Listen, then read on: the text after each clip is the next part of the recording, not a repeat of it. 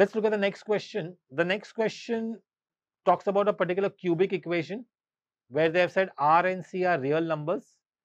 If R and minus R are the two roots of this cubic equation, then what does C equal to? So there are, the first two roots are already R and minus R.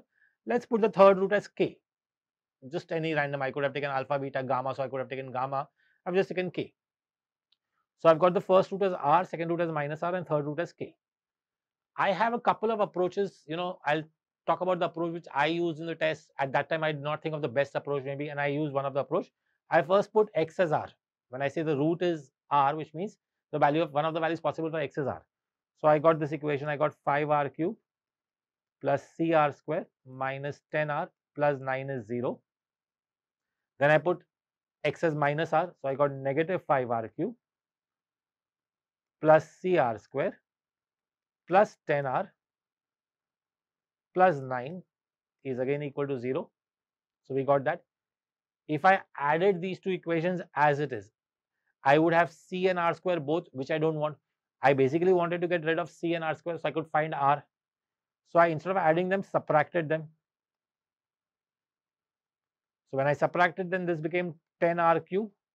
This cuts out, 9 and minus 9 cuts out. Minus 20R is equal to 0. 10R cube is equal to 20R. R cannot be 0. So I can cut R on both sides. So 10R square is equal, or I can cut the 0 also. So R square is equal to 2. So R is plus or minus root 2. So the two values which we have, the two roots which we have, one of them is root 2 and the other is minus root 2. Third is still K, which means by putting root 2 in the question, it should satisfy. So 5 into root 2 cube, that will become 2 root 2 plus C into root 2 square, that will be 2C, minus 10 into root 2 is minus 10 root 2 plus 9 is 0. This is 10 root 2 minus 10 root 2 cuts out.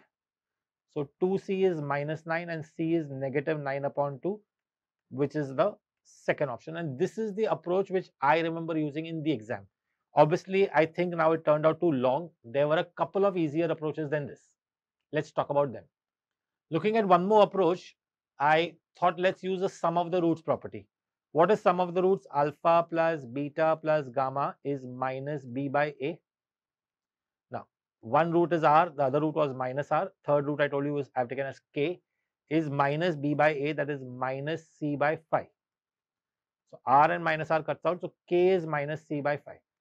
So one of the roots of the equation is minus C by 5. That means instead of X, if I put minus C by 5, it should satisfy the equation. So 5 into minus C by 5, the whole cube, that will become negative C cube upon 125 plus C into negative C upon 5, the whole square, that will become C square upon 25 minus 10 into minus C upon 5 plus 9 is 0. Now, if you notice, these two will cut out because this is 525s.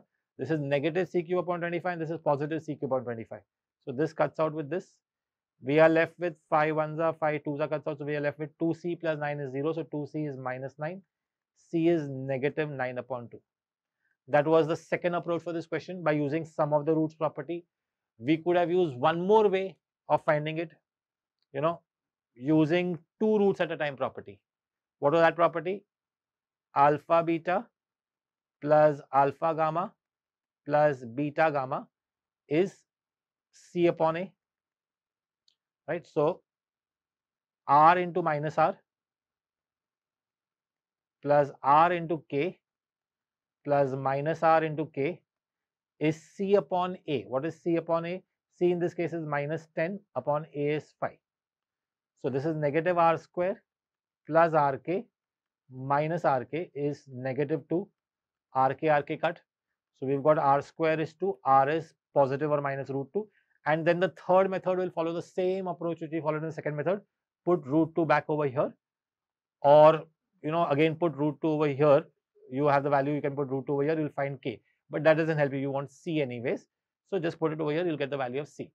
Whichever way you do it, I don't think so it was a category A, but definitely was not a category C also. I could put this as a category B.